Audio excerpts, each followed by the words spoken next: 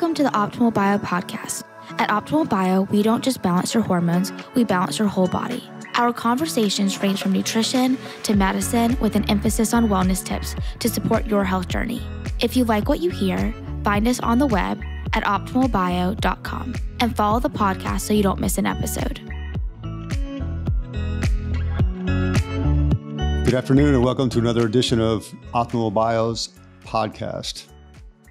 What's it, the third time, fourth time? I've lost count at this point, Jim. Well, we are honored again to have Mavis Jamal, a PA from our Cary, North Carolina office, join us again. And I think today we're going to be talking about detoxification and toxins in our food supply, water supply, how it affects the body. I think a lot of us tend to assume that our food and health and water supplies are perfectly healthy for us. And that's always not necessarily the case. And today, Mavis is going to talk about some of the research she's done, and hopefully we'll have a lively discussion about it. Let's start with what you've been researching, some of the things that you were trying to look at first. Kind of just walk us through your journey and getting to where you are right now from a just detox topic. Yeah, for sure. So I've been studying functional medicine. Some of you that's been listening to this podcast know that. And last year, I attended the conference through IFM on detoxification. And it just opened my eyes to so many things. And I was just in awe. But it also is very frustrating and also depressing. There's a lot of emotions that you feel when it comes to detox in our environment. But that's kind of, when I really opened my eyes to a lot of this stuff. And then after that, I just kept doing more research. And then, I just kept learning as much as I can because it's very, very relevant to hormones. And I've had hormone issues majority of my life. So I was like, okay, I gotta learn what I can and figure out how to help myself and help my patients. So that's kind of how I got to this point. But I don't really know where you want to start because there's so many things to talk about or potentially to talk about. So, well, you want to talk about water first? Oh, water. I'd love to talk about water. Speaking of water, we're hydrating. Well, let's talk about that. So in the old days, fluoride was sold in water supplies as good dental health. And, if you go to the dentist on a regular basis, they'll give you fluoride treatments, especially when you're a kid. And they always talk about fluoride being a wonderful way to strengthen the enamel so you don't have cavities as you, consume more toxins, junk food, when you're younger. And so, is there any truth to the fact that fluoride is a strengthener or not? So let's talk about that. Yeah. And, I was just thinking about it the other day. I remember in elementary school, after lunch in 5th grade, we would stand up in a line and they would all give us this little shot of fluoride rinse. And they're like, rinse your teeth in fluoride, after you eat. And I look back and I'm like, what? And it's in most people's water supply, which you can actually Google this information and figure out if it's in your water supply, which most places it is. So you probably are getting it in your water. You're getting it in your toothpaste. Most toothpaste have fluoride in it. So yeah, it's out there. It's out there. But why is it a bad thing, or is it a bad thing? Well, I would say it is. So most people are familiar with the term endocrine disruptor, right? And so what does that mean? So there's toxins and chemicals in our environment that either mimic certain hormones or act against certain hormones or just disturb our endocrine system in some way. And when it comes to fluoride, oh man, it does lots of things. But one of the most relevant things that we work with here with our patients is the thyroid. So it can really affect the thyroid because they compete with iodine. And so iodine is a vital nutrient for the thyroid. But if we are, having all of these other fluorides and chlorides and all these other things in our system, then that's affecting our thyroid's ability to have iodine and use iodine. But it's also been shown to decrease sperm count. It affects ovarian function. So again, iodine's important. And when we are intoxicated, so to speak, with these other compounds, then that gets in the way. So when it competes with iodine, you talked a little bit about the benefits of iodine, but why is iodine so important to the body? Yeah, so the thyroid needs it. And so the thyroid can't make T4 if it doesn't have adequate minerals from iodine. And so that's just one piece of the puzzle, right? But the thyroid is the most important because that's what drives energy and that's what drives metabolism and works with your sex hormones and the mitochondria and all that stuff. So, you can't live without a thyroid. That's why it's important. You need your thyroid. To clarify, you can live without a thyroid because there are people that have had them removed. Well, you know what I mean, okay? I just want to clarify for the audience. I know what you mean, but... You can if those hormones are replaced. But in a world where there's no hormone replacement, if you don't have a thyroid, you're not living. Okay, so we have fluoride in the water, and then we have chlorine also. Let's talk about chlorine. It's the same family. It's the same compound. So all of those, so the bromides, the chlorides, all of those, the same family, they're all competing with the same receptors. And so it's the same situation. It's the same story. Okay. So there really isn't any, you always do this risk benefit analysis. So if you, in this case, going back to fluoride, if the benefit is you have stronger teeth and less cavities, is that worth the risk? I don't know if I've ever seen data out there anyhow that talks about, people being on fluoride, whether it's in the water or fluoride treatments for years, whether or not that actually reduced, cavities in certain segments of population. I don't know. Have you ever seen any data? Right. I'll be honest, I haven't really looked into that much, but at the end of the day, it's about risk versus benefit, right? So let's say if theoretically it did. We know it can discolor your teeth too. So it's just like anything. Too much of anything is a bad thing. So I would say maybe in small amounts, maybe that is helpful. But, I've seen kids with their teeth being stained and things like that. And if you're getting it in your water and in your toothpaste and here and there, then that's, obviously too much, right? So, but to me, in my opinion, is thyroid function or strong teeth. You can also get strong teeth by eating a good diet and not eating sugar and not eating processed foods and diet soda, right? So it's like, it just seems like a no-brainer. Is it true that because we're a nation of pharmaceuticals, nutraceuticals, that they're not totally cleaned out of our water supply? So indirectly, people are ingesting some of the residuals of those? Yeah, they're definitely in there. And that's the real importance of getting a good, clean water filter. So one of the ones I often recommend patients is the Berkey water system. It's really good. I personally, in my house, we use Aquasana and one other company that I can't think of the name off the top of my head, but when you look at these companies, look and see what they test for and see how good it is. And a lot of them will say that they get rid of pharmaceuticals or they get rid of this, or they'll tell you specifically. So you want to get a good filter that does filter those things because you want to minimize that impact as much as possible, because that's another way. Birth control is one of the worst endocrine disruptors we can put in our body. And not saying that there's a time and a space for it, but I'm not a fan for it. And it's just, it's an endocrine disruptor. So if we're getting these small little doses of a little bit of this, a little bit of Prozac, a little bit of this in our water, you can imagine how that would affect us in the long term, Yeah, it's interesting. I look at my mother who's 84 years old and she has maybe 2 cups of coffee a day. And if she drinks a pint of water or half a pint of water, that's it. And you hear a lot today about you must hydrate. You always have to have, everybody's walking around with giant water bottles and so on and so forth. And I'm thinking to myself, maybe she's onto something because she drinks a lot less water. She's not getting a lot of the toxins that other people are getting by ingesting gallons of water every single day. Oh, well, yeah, maybe she's onto something. I just feel like that's an older generation thing. I feel like all of my grandparents, they barely drink anything. But I think that's also just happens as you get older too. And it's a lifestyle thing too, right? I mean, the only reason I drink so much water is because I'm at work and I have this water bottle. But when I'm at home and it's my day off, I probably don't consume half of the same amount of water too, right? Yeah. But I mean, the water was probably much cleaner when they were younger.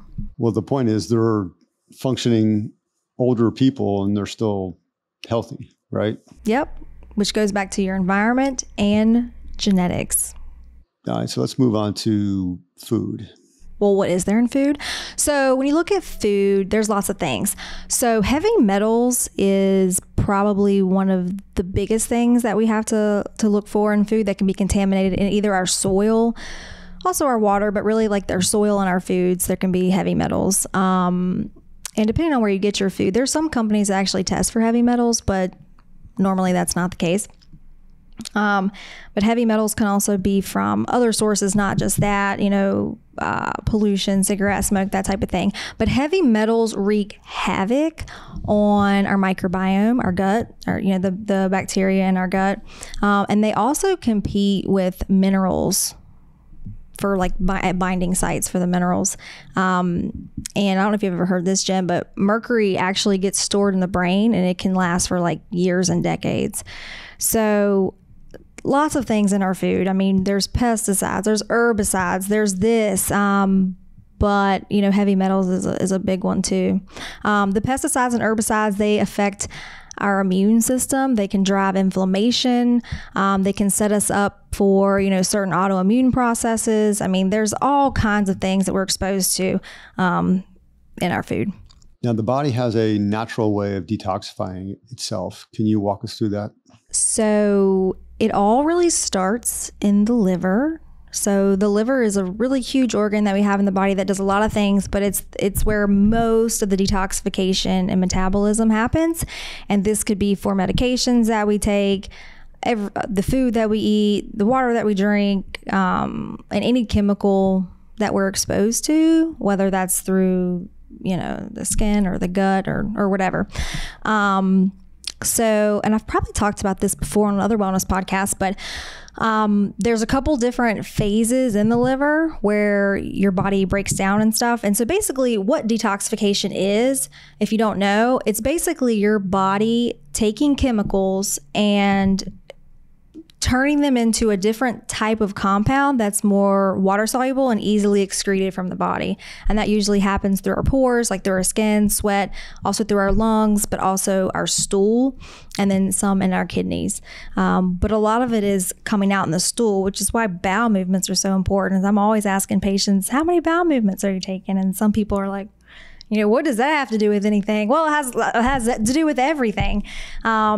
So yeah, the majority of those processes happen in the liver. The second process in the liver is highly dependent on nutrients that we eat. So that's why a balanced diet and a good nutrition is really important. Because if you're malnourished, you're going to have a decrease in that phase 2 detoxification. It's not going to work as well as it normally could. The genetics also affect your ability to break down stuff either in phase 1 or phase 2.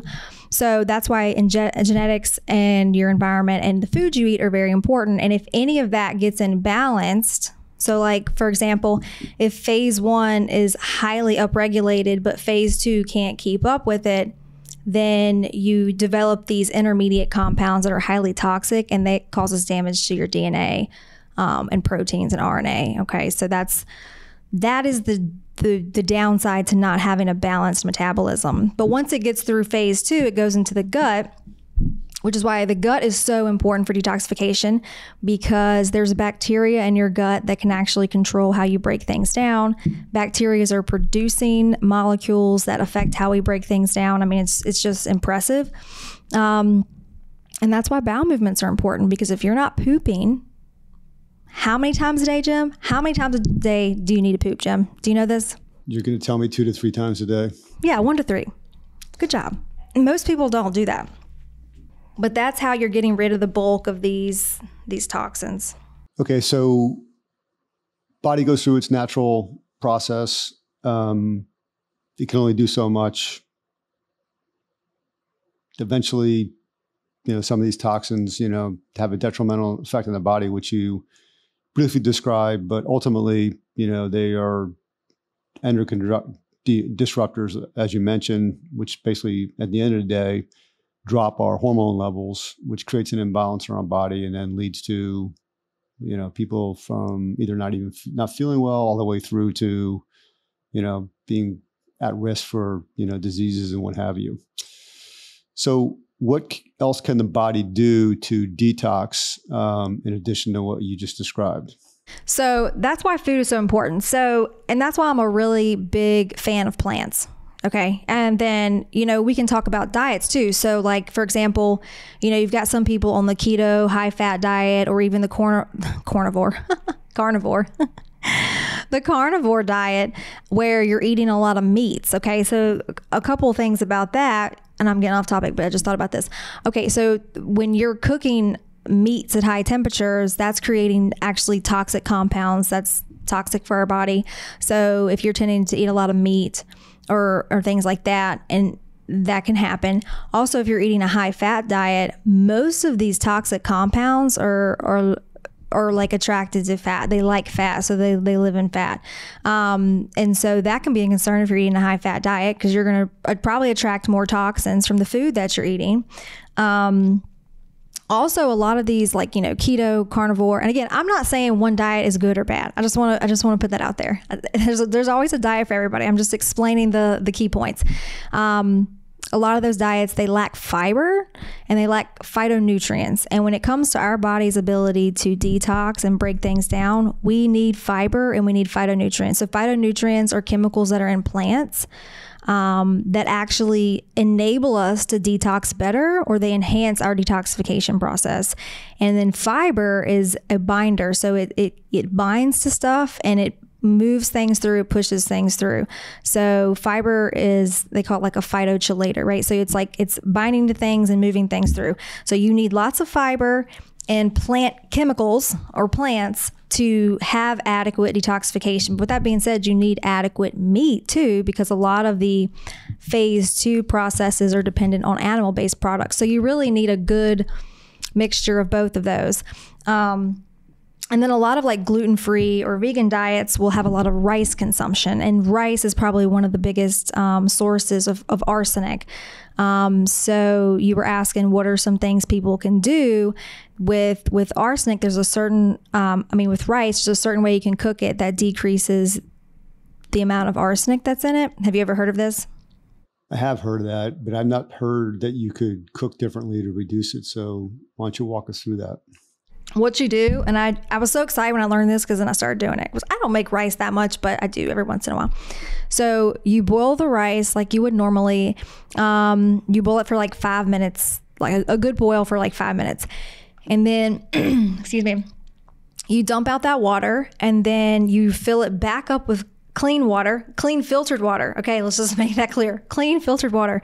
And then you put it on like medium or medium low, and then cook it the rest of the way through. And so that's supposed to decrease the amount of arsenic significantly. So that's just something very simple that we can do to decrease the contaminants, right? Because it's not like we can completely get rid of them, right? We just need to reduce the load so that our liver is not getting that overload all the time. Yeah, so that's just a couple examples of, why it's good to have a variety of both animal and plant, and how there's a purpose in our body for both of them, and why fiber is so important to kind of move things through the bowel. So I'm going to challenge you a little bit on the arsenic rice situation. First off, how does arsenic get into rice or get produced by the rice as you're cooking? Yeah, so a lot of it's in the soil. A lot of it's soil contaminants. And arsenic is in fertilizer? Yeah, all of those, all of the above. Okay. Now, the Asian population obviously consumes a lot of rice. China, Japan, other countries, and they seem to have a healthier thyroid than we do in the U.S. Is that true, or is that a myth? I don't know, but that would be interesting to look into. I thought Dr. Brandon had mentioned that the thyroid cancer rates in Japan were way better than they are over here, mainly because there's a lot of iodine in the food. So I'm just wondering if the iodine, counterbalances the arsenic that's, prevalent in rice. No, but minerals do. So I don't know if I said this already, but minerals compete with the heavy metals, right? So the more minerals you have, and you know what my favorite mineral is, magnesium. But anyway, so the more minerals that you have in your diet, they're competing for binding. So they also kind of serve as a detox inhibitor, I guess you would say, because instead of the heavy metals binding to our bodies and our cells and our receptors, the minerals are. So I'm always telling patients, hydrate with minerals, especially if they're doing fasting, because that's a really good way to kind of displace the heavy metals so that we can just kind of like poop them out and sweat them out and get them through instead of them taking hold. Interesting. All right. So yeah, obviously I have the pesticides you have that eventually get into the soil, that lead to other chemicals. And I want to go back a little bit to, this high protein, meat diet where you talked about, cooking meat at high heat, creates toxins. Give us a little more detail on that. So when you cook meat, and any meat, and you know how some people will char it? That char, that is the toxins. That's the bad chemicals that you do not want to consume. So when you're cooking, it's actually better to cook on low heat, very slow for a long period of time. And it's also better to cook with wet and not dry. So I love the crock pot for this reason, because I'll throw something in, you have like your bone broth in there or whatever.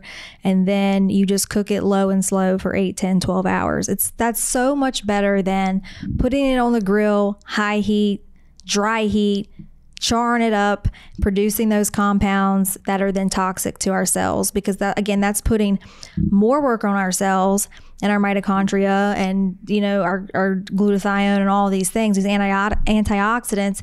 And especially if you aren't eating plants with this, and you're not eating antioxidants, and you're not eating fiber and other plants to help with detoxification, it's just not a good combination. So is it the fact that the meat is being cooked at such a high temperature, the fat and or the nutrients in the meat turns toxic, or is it just the heating element that makes it toxic? It's the heat at that high temperature. Right. So if you're cooking on an iron skillet, for example, but what I'm saying is, does the heat convert the meat into toxicity, or is it just charcoal, for example, or natural gas that's coming in through propane that's coming in through the grill? So I guess what I'm asking is, are there ways to heat meat where you get a benefit of the crispiness, I guess, and at the same time, it's not toxic? The crispiness is the bad part. The crispiness, what the crispiness turns into from the high heat, that is what becomes toxic. Right. So at the end of the day, the actual meat product is being converted into a toxicity. Yes. I'll have to question that one down the road. I'll do some research on that. Just like how when you throw something in the microwave, whatever the microwave does to it, it can change it, right? Just like when you cook something, like, I don't know, a piece of broccoli, the different way you cook it determines the nutrients that you're going to get out of it. So it changes the composition of it depending on how you cook it or how you prepare it. Okay. Yeah, because there's that healthy balance out there where, you want to cook your meat. I personally don't like it super cooked. I like it medium rare, but, there's a lot of health departments out there saying you must cook your meat where it's no longer red. It's, a very dull pink, so to speak, to get rid of some of the bacteria and what have you. So does that same rule apply then to, chicken and fish and any other type of protein you're going to cook? You can still cook it to its internal temperature without charring it. Right. I'm saying no, but if you char it, does that same rule apply to the other protein sources in addition to meat? Yeah. Mm-hmm. So you're a plant person, so what are some of the vegetables, plants that we can ingest that'll, help clear out the toxicities? Toxins, rather. Garlic, onion, that family is really good. Also the brassica family. So your broccoli, cabbage, kale, cauliflower, those families are really good. Curcumin and turmeric, those are really good compounds. Curcumin's like my favorite. I talk about all the time. Those are really good compounds. And then also just think like herbs and spices.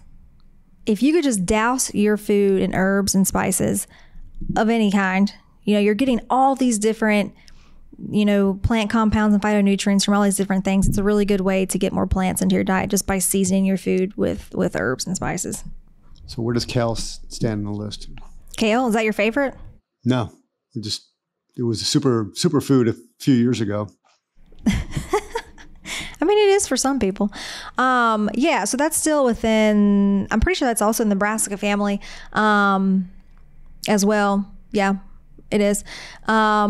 So yeah, that helps with the phases as well. But I mean, like I said, it's not everybody's favorite superfood. But again, that depends on your genetics. So that's why it's really important to understand your genetics and your pathways and how you break down stuff. And, I'm sure one day personalized medicine with genetics is going to be like the way it is. And everybody's going to know this and we're going to base everything based off that. But we're just not there yet. But well, and that's a good point. But you're obviously a PA, you've done a lot of research on it, and you might have the wherewithal to figure out your genetics. The average person may not. So what do they do? Like, what are some of the things that, in addition to just not cooking your meat, at super high temperatures and eating more vegetables, how do you figure out your genetic makeup if you don't have the wherewithal to, go to a geneticist or do a ton of research on your own?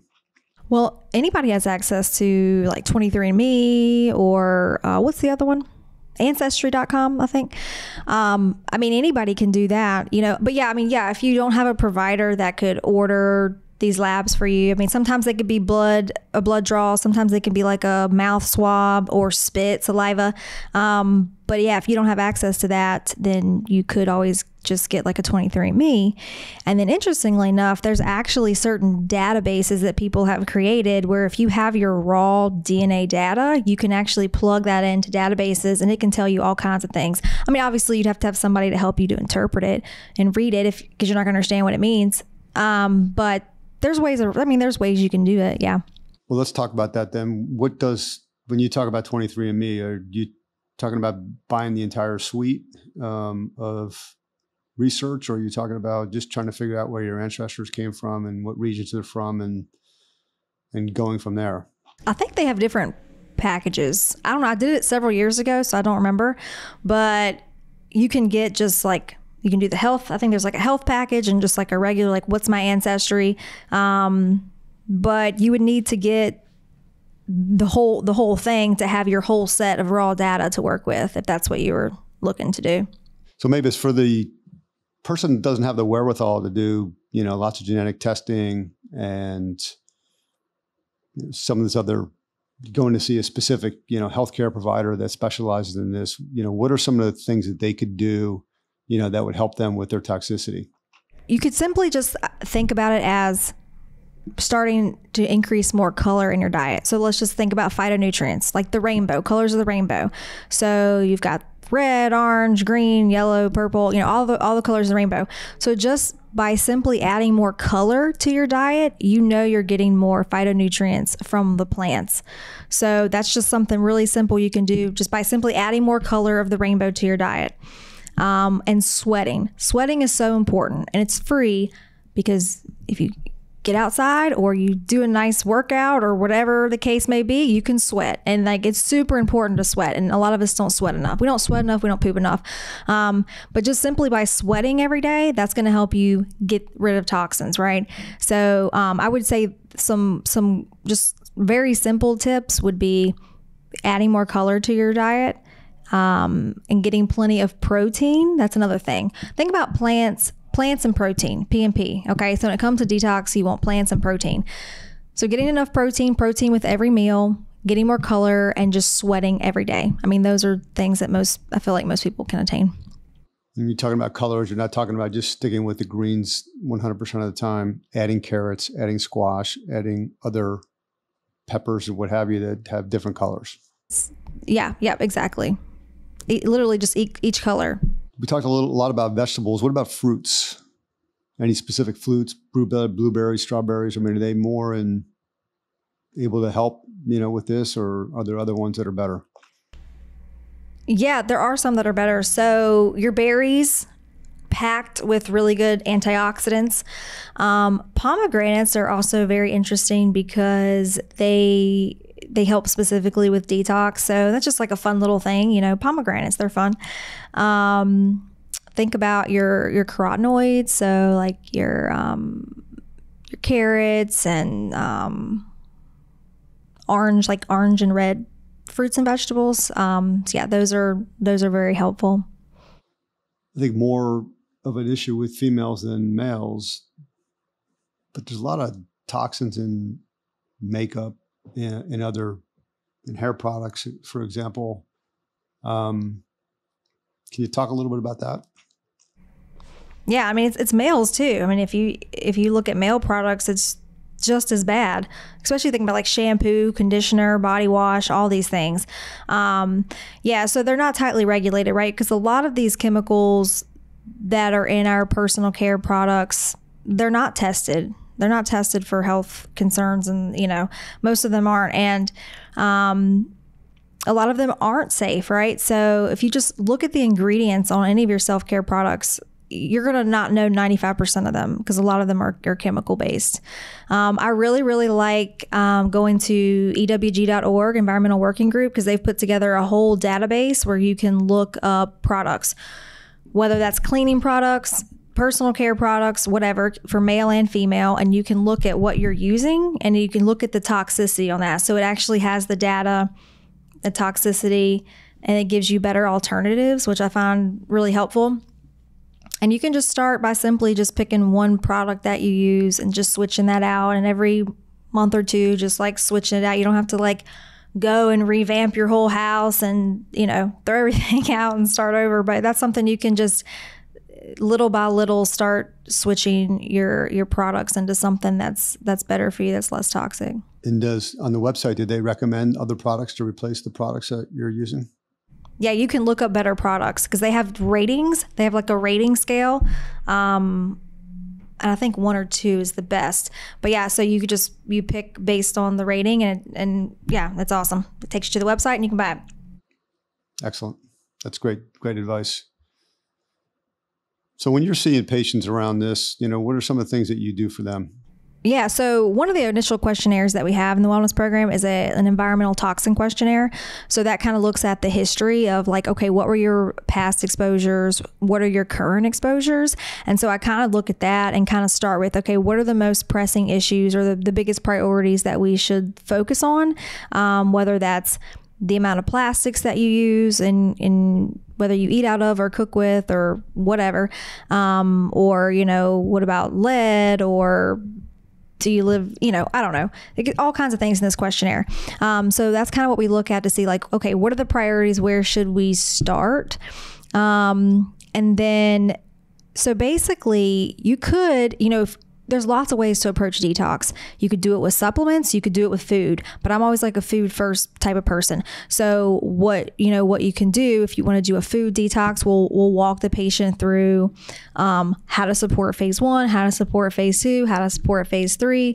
And this is not something you're going to do long term. This is a short term like detox protocol with food.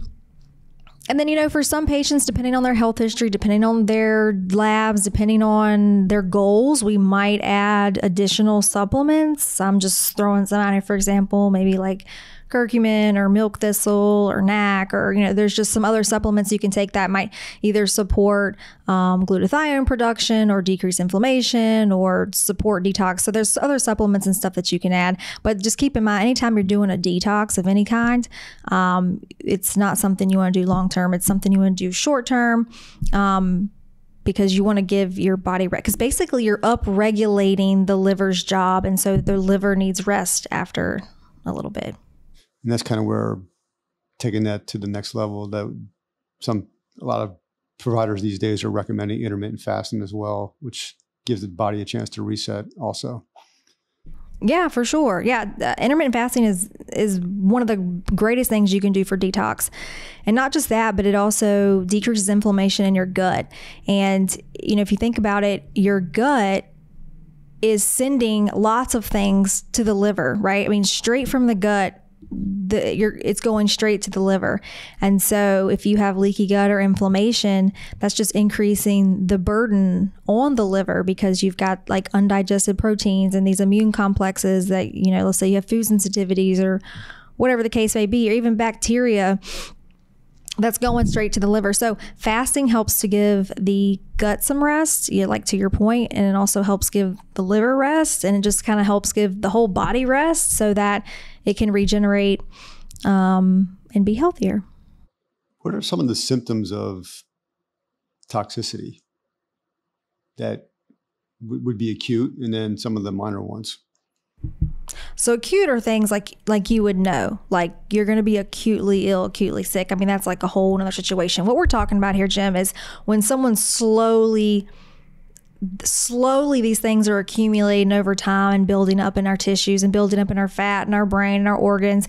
And then it causes something called, mitochondrial dysfunction, to where your cell cannot function the way that it used to, right? And then if those things are happening, that's what leads to disease. That's what leads to inflammation. And most actual diseases are caused by inflammation. And so it's not like it's going to be just one symptom, right? It's like these things over time then cause these system imbalances, which then lead to diabetes and heart disease and, all these things. So it's like over time, these things are just slowly adding up until boom, then you have the diagnosis, which is a really cool thing about our wellness program, because we're trying to look at things before that happens, right? We're trying to look at, okay, what are the factors that we can get ahead of? Like for insulin resistance, for example, like if we see evidence of that, like we're trying to get ahead of that before diabetes develops, right? And a lot of that has to do with toxins, because the organophosphates, for example, like think about agricultural chemicals, industrial pollutant, combustion, that type of thing. Those type of chemicals are highly, highly, highly correlated with insulin resistance and diabetes. And so we know this. And so like if you have a patient with insulin resistance or diabetes, like you're going to think about a detox from that perspective, right? Because they have inflammation, they probably have some mitochondrial dysfunction. So it's kind of just like looking at the system imbalances, but there's not like one sign or symptom that you might notice. I mean, there's some that are characteristic here and there, but it's usually more of like a gradual process that creates the disease. It's almost like it's silent in a way. You just simply don't know, because nobody's going to go get labs done every 10 minutes, and it's again, I think there's, as I said earlier, an assumption out there that our food supply is safe and our drinking water is safe, and probably is safe from the sense of, not getting bacterial infections and, other, food and waterborne diseases that, people suffer from in the past. But on the flip side, it's to your point earlier, it's led to a lot of other, illnesses, that seem to promulgate society right now. We haven't talked about sleep yet. What does sleep do? Oh, sleep is, again, it goes back to that rest, right?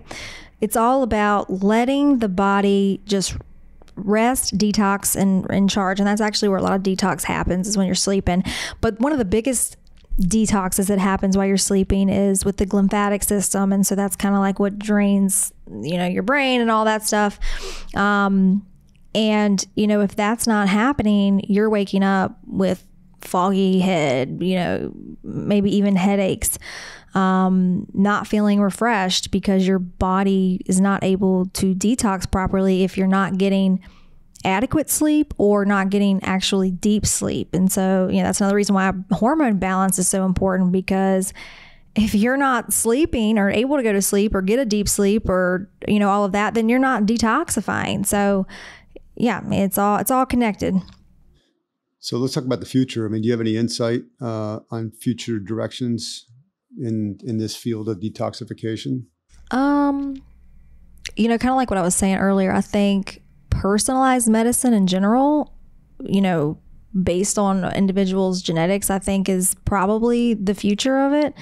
But with that being said, they say that 90% of chronic disease is actually determined by your exposome and not your genome. So I don't know if you're familiar with those terms, but so your genome is like your raw gene data. Your exposome is kind of like your environmental exposure and how that interacts with your DNA. So even though DNA is important and everybody is all about personalized medicine and what's my genes, 90% of what happens is actually from your environment, which is something that is not always in our control, but I think it's more in our control than we perceive it to be. So although I do think that's part of the future, I think education is just going to be very necessary moving forward. I think just, educating people and getting them to know that they actually have more control and power over their environment and situation than they think they do. I hope that's part of the future of this because we can make a difference. Good stuff. Anything else you want to tell the audience? Yes. So it's about the gut. So I just, again, want to talk about how important the microbiome is for detoxification. And I think earlier I had talked about how the gut bacteria kind of play a role in how you metabolize and break down things. So I just want to give an example. So one of the most common things that is well studied is an enzyme called beta-glucuronidase, and that's actually produced by bacteria in our stomach. So, and just to wrap your head around that, bacteria in our stomach produce things that affect our metabolism. Like that's how important the bacteria in our stomach are. But so yeah, beta-glucuronidase, it's like there to help us, but if it's in too high of a quantity, it can kind of hurt us. So what it can do is it can kind of cleave these toxins that our body is trying to bind and get rid of, and it kind of like cuts them to where they become reactivated and recirculated back into our system. So if we have really high amounts of this enzyme working overdrive, then that can actually cause increased levels of estrogen in our body. So, which is really important for what we do here, because a lot of what we see here, we do see a lot of estrogen dominance. Even in the younger populations or in the perimenopausal population, we do see a lot of estrogen dominance. So if you have high beta-glucuronidase, that's working against you. If you're not pooping every day, that's working against you. One of the best things to lower beta-glucuronidase is fiber. So I just wanted to highlight fiber again and how important it is. And yeah, I mean, it's super important for detoxification and hormone balance. And you can't really, this goes hand in hand. Hormone balance and detoxification, they go hand in hand. So top 10 or top 5 foods that are your best source of fiber. Oh, plants. Most plants have fiber. So you have soluble and insoluble fiber, but literally if you're talking about fruits, vegetables, that's where you think fiber. Meat is not a good source of fiber. Like it's just not. The grains, it depends on how it's made and what type of grain it is, but safe bet all the time, fruit or vegetable has fiber. That's a safe bet. As always, thank you for joining us again. This is a very interesting topic, and hopefully our audience took something away from this and will think more and more about what they're putting into their bodies. So thank you.